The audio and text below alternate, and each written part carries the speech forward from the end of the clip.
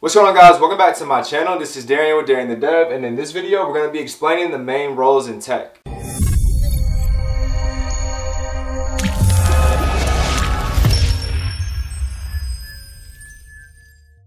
I just got this yesterday. I was super excited to put it up and use it for videos and stuff. Hopefully it helps me flesh out my ideas some more and help save me some editing time and just switch up the angles for me always being at the desk. So today, if you guys can read this right now, I promise I'll be writing bigger. But we're going to be talking about tech roles explained, or the main roles in tech. And I just want to break it down a little bit so you guys can get a better understanding of all the different options and the different roles that make up a team when you're working in a Scrum environment at a company. If you guys are brand new to the channel, if you're into tech, entrepreneurship, coding, startups, anything like that, make sure you guys like, share, and subscribe. It really helps me stay motivated to put this content out for you guys.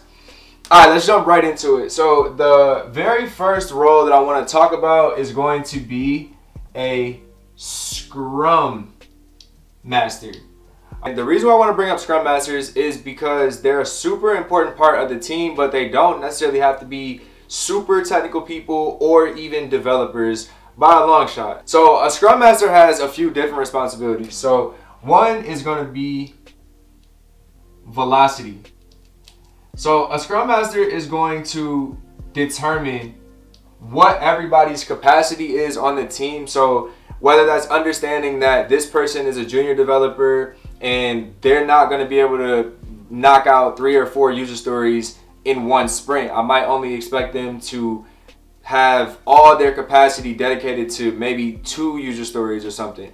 Versus a senior developer that I know if I need to pull in more features from the business or something like that, I can always rely on my senior developer to be able to do, his full capacity, maybe even more, and still deliver it on time. And so she can then allocate that into your planning sessions and things like that, which we'll get into in a second. But basically, the Scrum Master is going to have to know the team, their skills, their strengths, and know how to plan the sprints and how much work goes into each sprint so that the team can constantly move forward. If you're a people person and you like doing a lot of organizational and planning stuff, this would be a great role for you, right? So so that also goes to, that's another thing they do, is planning. So with planning, you could have things like a sprint planning. You could have a retro, or like a review.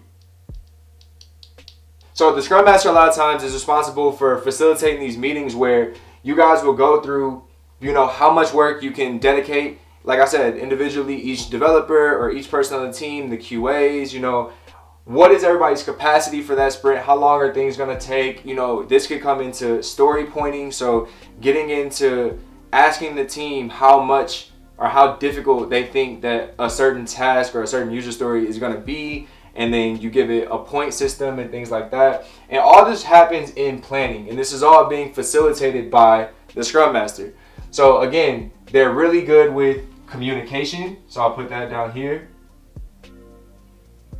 Because again, they have to be in touch with everybody on the team, the developers and the QAs and the BAs, but they also have to be in touch with the business as well too. And so there's usually a lot of back and forth between the Scrum Master kind of doing dual responsibilities. They're kind of doing tech stuff, but they're also talking to the business and doing that. And again, they're like the heart of the team. So another thing they do is they remove roadblocks. So we'll say remove roadblocks. So sometimes there needs to be meetings that have to happen with the business or people that you might not be familiar with as a technical person, and the Scrum Master is basically the person that you would go to, talk to, and explain the issue that you're having, what's stopping you from being able to develop what you need to develop, and then they would then help you remove that roadblock, get you the resources you need, and then be able to help you keep going. So the second role that we're going to talk about in tech is going to be a tech or a team lead. And again, this could change based on the title, could be different based on what company you're at and things like that. But essentially, this person is going to be very technical. All right, so we're gonna say a senior developer, plus. So they're a senior developer plus more. So there could be an architect or you know, a really good release or DevOps person. So team leads are going to be very, very technical people. They often are very good at coding, and they have a lot of experience professionally. The growth of the team. All right, so one of the things is that because they're so good at what they do and they've had so many years of experience, they're going to be relied on a lot because they obviously know a lot more about the systems themselves a lot of the times, and they know, again, kind of like the Scrum Master, a lot of the strengths and weaknesses with everybody on the team, because they spend a lot of time with all the members of the team usually. And again, their job is always going to be to, you know, help improve the team in some sort of way. This person is going to be very knowledgeable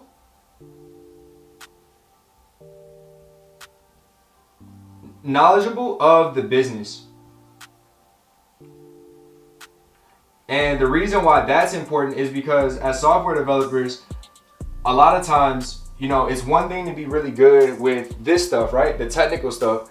But knowing your industry, knowing your competitive advantage in the market, knowing your pricing and how and what makes you competitive, knowing what other companies are doing or what's happening in the industry trends, all this good stuff makes you all the more valuable. On top of being a senior developer or having senior level development skills or technical skills, knowledge or really advanced knowledge of the business is usually a trait that you're going to find in the people who are leads, because they're doing a lot of business stuff on top of doing the technical stuff, right?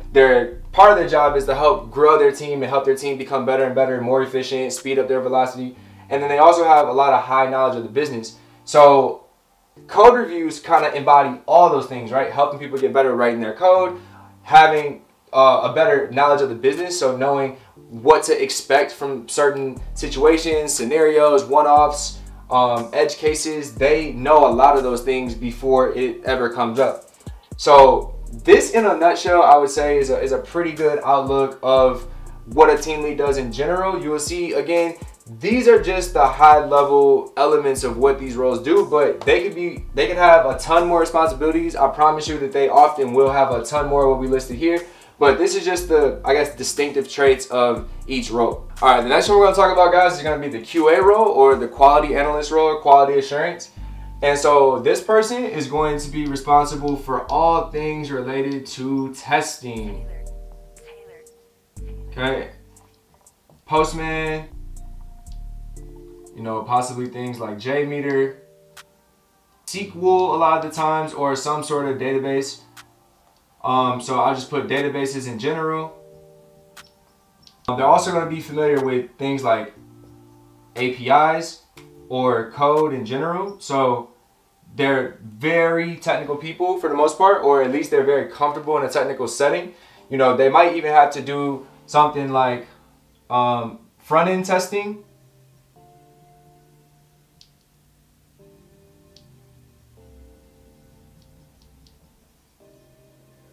Turn me up, bro. And the reason why I'm mentioning front-end testing separate from testing is because if they're doing front-end testing, they could have to write code as well. So that in that case, they're almost basically like a developer as well. And they're gonna write test cases. So of course, this could change based on what company you're at and how things go. But for the most part, they're gonna be writing test cases, coming up with test cases, and yeah, they're gonna have a really good working knowledge of the system, the business, and the technical side as well. And they're gonna be using a lot of different tools, as you guys can see, to basically test your entire application and make sure that everything is good before it gets released. So next up is developers. Of course, can't leave us out, right? So the first thing on the agenda is going to be to produce working software. The reason why this one is so big is because that's the main job of us as developers, is to produce working software. And the key word here is going to be working, okay? Working based on the business requirements, what is asked of us, or whatever. Despite whatever the requirements or ask is, right, you should be meeting the needs of the business. So working, not breaking software is going to be the overall objective of developers. Now, obviously, there's a ton of other things that go into that as well, right? So, of course, we all know that we could be front-end or a back-end developer. So we know we got front end, back end. A lot of times you could be familiar with databases as well. So I'm gonna put networking and servers on here as well, because when it comes to deployments, and just development in general, like when you're making HTTP requests, networking and servers is gonna be an important thing that you need to know. So, you know, I'm just gonna put that on there because it's an essential thing. You know, you might have to be very versatile. And that, you know, this could be in terms of like languages, how many languages you know, your ability to learn new things on the fly, and, you know, based on a project need, or being able to drop what you're doing for a second and work on something totally different, switch over and be efficient. So you gotta be versatile. You have to be able to adapt on the fly a lot. You're gonna be doing solution designs as well. So you're definitely going to be documenting the code that you write and helping maintain it for other people. So solution design documents are gonna be really, really important so that you can share knowledge with other people. Let me see. So I'll put DevOps here. I'll put DevOps/deployments, because I think this is one that gets slept on the most and not talked about the most, especially if you're going to a coding bootcamp. Like, you don't really learn much about DevOps or deployments, and that's going to be a key and crucial thing, especially if you want to be a freelancer. You're going to have to know how to deploy your software and deploy it under different circumstances for different clients and for different client needs. And you're going to have to know how to architect a efficient DevOps solution to be able to make that deployment possible. So this is something that I feel like boot camps don't really talk about very much, and it's something that I feel like we always worry about coding, but I think that DevOps and deployments is a really huge important skill that developers really should have. But again, this is all gonna change and be different and flexible based on where you are, what state you're in, what country you're in, what company you're in. Your role could be more or less of all this stuff. But I just want to give you guys some high-level ideas of some of the things that obviously go into it. Next up is going to be the business analyst. And the reason why I think the business analyst is important is because they're kind of like a scrum master in the sense that they're a big glue to the software development lifecycle process, because they are the ones that basically translate a lot of the stuff to you as a technical person, and you might not understand the industry that you're in as much as somebody who's worked in the industry for like 15 to 20 years. So they have tons of industry experience. Another big responsibility of the business analyst would be to answer tech questions,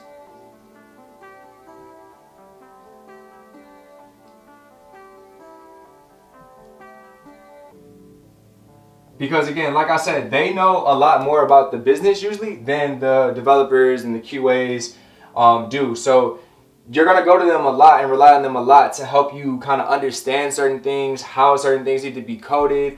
You need to be able to talk to them about, you know, just a lot of different scenarios, guys. I can't really say 100% for certain because I don't know what industry you guys are gonna be working in. But you're going to be working very closely with somebody who's a business person or a point person that you can direct your questions to, or just get a better understanding or explanation about how the business works, how certain things already are, and what you're trying to do, what you're trying to change. So you're going to rely a lot on this person. Sometimes the business analyst will also have to know something like SQL or a database, because they'll also be doing something like reporting.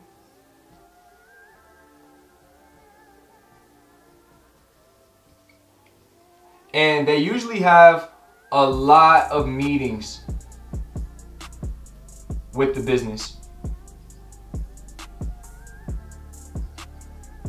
And that's because, again, they're understanding what it is the business expects from you guys as the developers or as the rest of the tech team. And they're trying to, you know, ensure that you as a team are delivering the proper business value that the business is looking for. So they're almost like, I would say, a translator in a sense, between the business and the technical people. So another thing I'll say about the business analysts is they're usually involved in the planning process to some degree. So depending on where you are, you know, this may be more, they may be more or less involved in the actual planning that we talked about before. But again, they're usually going to have a say in it, because if you have questions, or if they need to explain something to the team, or if they need to just, you know, provide some industry knowledge sharing type stuff, they usually are going to be a part of your planning in one way or another. So this is a pretty good general overview, I would say, of a business analyst. They're usually a pretty good medium between technical and non-technical. So I wouldn't say they're so technical as that they would be able to code, but they're usually, again, familiar with APIs, and so I'll put that down as well. So I'll put that they are technical.